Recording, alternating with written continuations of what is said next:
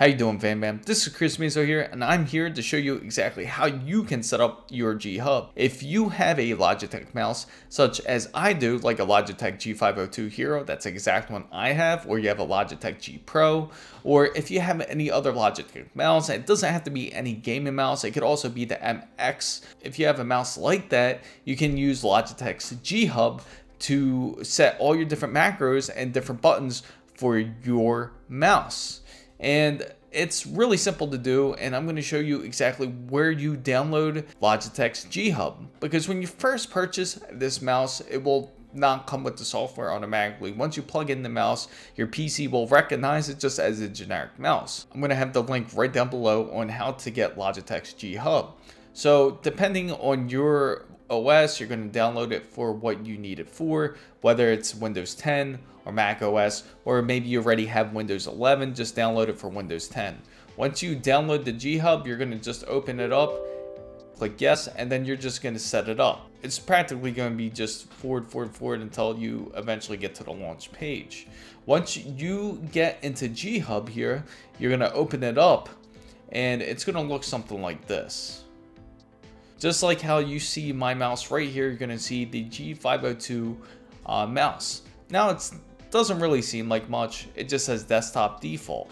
And this program actually has some really excellent features, especially if you create a login.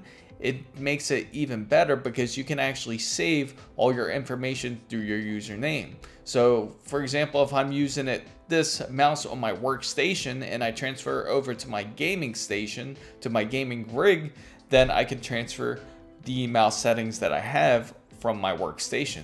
That's pretty nifty, right? First, I'm going to show you the overlay around on how to use it, because first you're going to see just a typical G Hub symbol. It's not going to do anything. As you notice, when you hover the mouse around it, it doesn't kind of click over. You'll notice that once you hover your mouse over the desktop default, you'll see a pointing finger.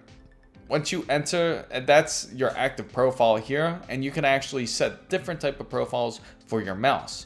You can have so many different profiles. You could set it up for different programs, you could set it for your games, and it becomes really useful and can give you an advantage, especially if you're gaming or if you're using it for photo editing, video editing, graphical design. There is so much flexibility when it comes to Logitech software. Of course, you have your G Hub settings here, and this would be your username if you log in.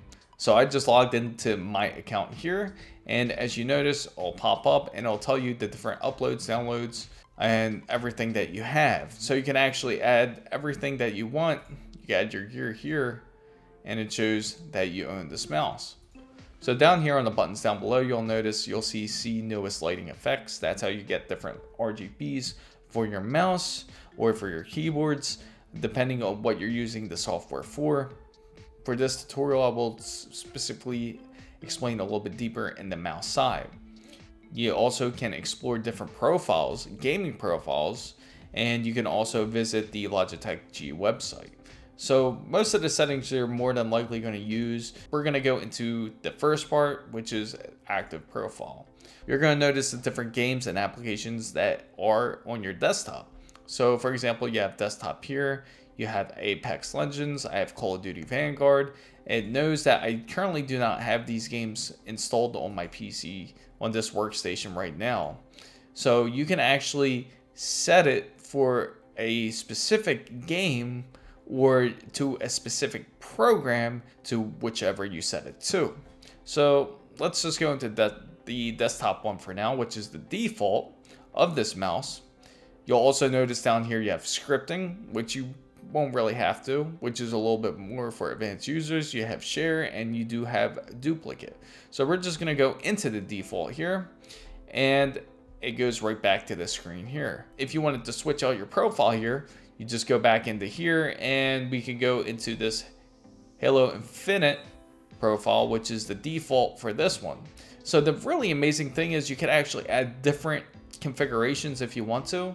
You can add a profile for the selected app, so you can actually create 4 different profiles, especially if it's game, if it's more flexible, such as a MMORPG or a different type of editing style that you would use for Premiere. You just click into your profile. As you notice, it says now Halo Infinite, and that's the default for it. So let's go back here to the desktop first, and we're going to click into that profile. And once you click into that profile, you can click into the mouse. So once you click into the mouse, you'll notice that it has this is practically the default settings. You have your primary click, you have your middle click, you have your secondary click, and it shows each and everything about your mouse. Now you can easily change it out if you so choose to. And you can, to look onto the side of your mouse, you just simply click the left side. So you have DPI shift, which is a feature you're not going to really use if you're on your desktop, and forward and back, which is a favorite of everybody's. So let's say I want to change out my DPI shift. I just click it here and I want to give it a command. Like I want to use it for close tab. So all I have to do is drag it up here. Now when I use this button for my desktop, it will close a tab if I'm in a browser, such as I'm currently still on this launch page. I press that button, now automatically closed. So you can make your mouse a lot more intuitive this way. And here is another setting that you can use too. You can go into the forward side. Let's not go into the forward side because I kind of like that to be set up the way it is. But on your desktop, you're not really going to use DPI up or DPI down because it's not a first-person shooter.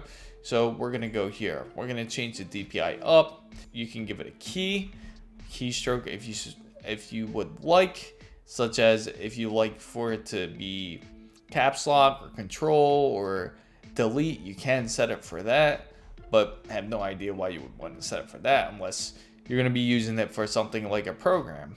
But for on desktop use or typical desktop use, you might want to prefer such things like an action.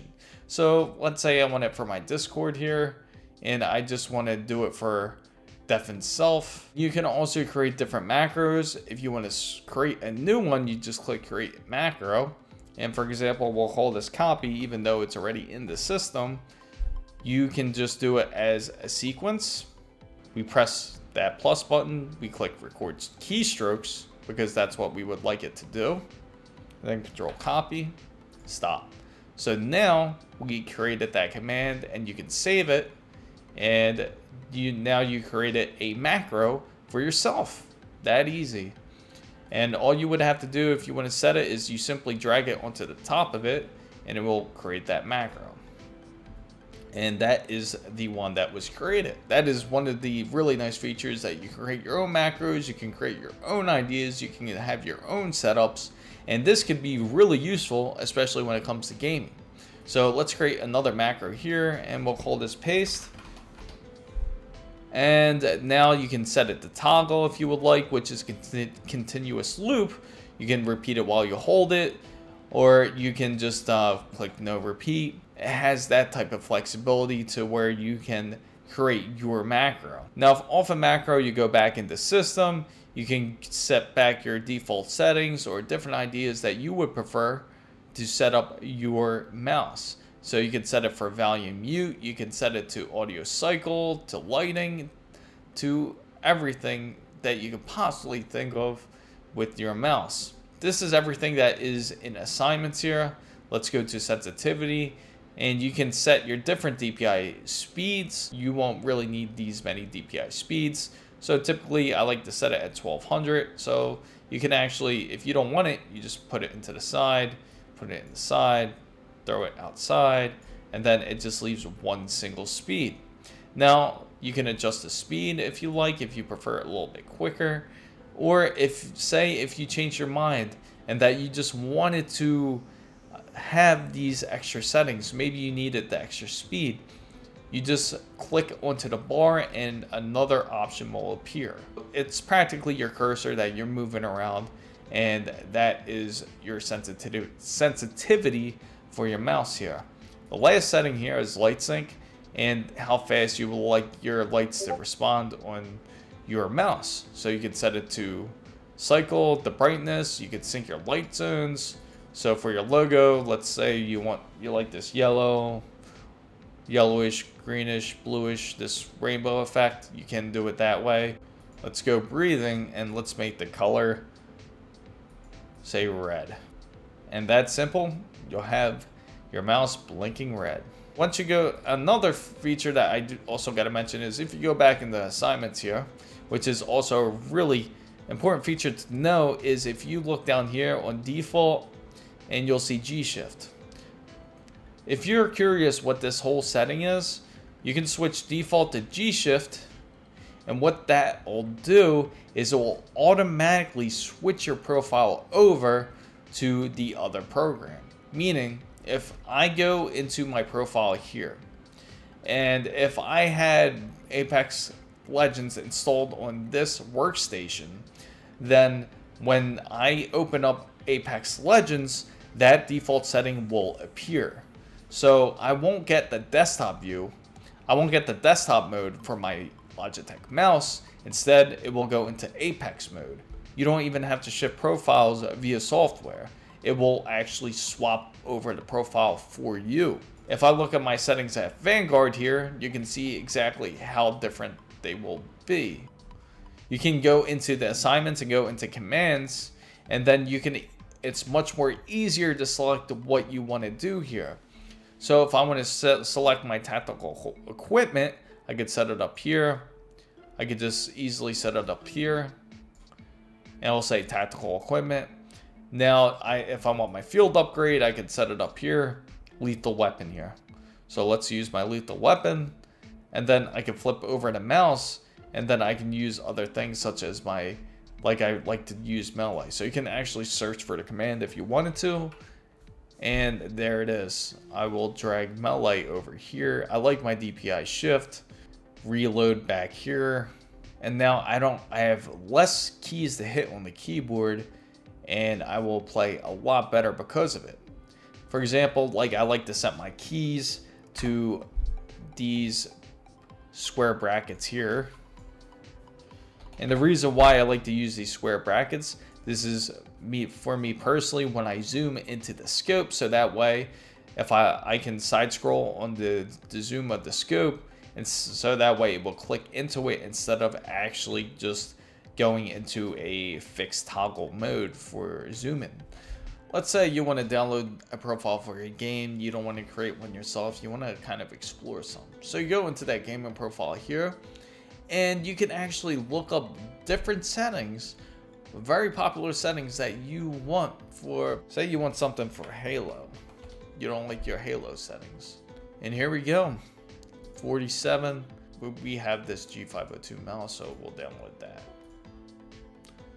Alright, so let's go to the Halo Infinite side here.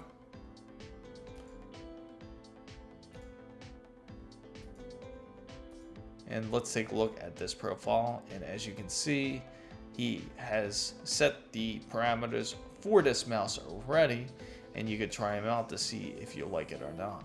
And the nice thing is you could always customize on it if you want to, but if you want it set to G-Sync, make sure G-Shift, make sure you do, so that way it automatically sets it to once you enter Halo.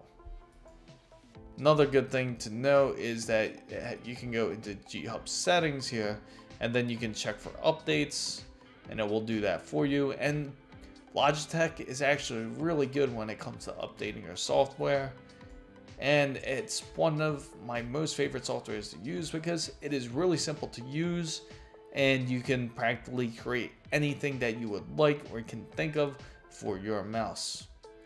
So I hope you found this content very useful. If you did, make sure to give it a thumbs up. If you're interested in getting a Logitech mouse, make sure you check out in the description box down below, as I have them listed at the best price. And make sure, if you know anyone that wants to know how to set up their G Hub, make sure you share this very video with them. And if you're not part of the Big Wonderful Fan Band, make sure you go down and hit the subscribe button for more. And don't forget to hit the notification bell for all the newest updates. Make sure to follow my Twitter handle right here. So Fan Band guys, what do you think of Logitech's G Hub? Let me know in the comments down below. Thank you guys so much for watching. This is Chris Mizo signing out.